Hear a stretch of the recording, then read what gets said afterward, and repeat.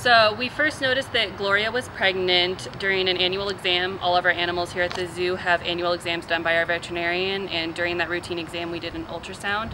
Noticed that she had a baby inside of her. We saw the rib cage, and so from there we could kind of figure out, based on when we saw initial breeding, when we could count out how far along she was and when she would be due, and we were almost spot on. We were within a week or so. The baby was born the night between July 5th and July 6th. So we pretty much just say that it was born on July 6th. We don't know the gender yet.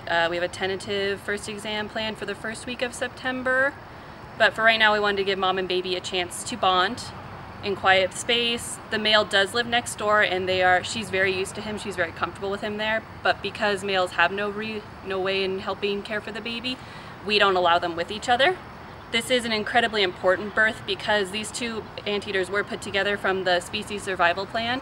And that's a group that gets together once a year, twice a year, depending on the species, and looks at all the genetics for every giant anteater in the country or every associated zoo, and says we need these pairs to breed, these pairs to breed, this pair had a baby and this facility has room.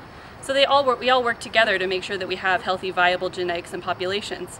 Macaulay, our male, is a first-time father, and Gloria is a second-time mother. She did have a previous baby in 2014, 2015 from a different male who sadly passed away. But we're incredibly happy with this birth. They are a threatened species, so they are close to becoming endangered. They're on the brink. So we're incredibly excited about this, and come on down and see the baby.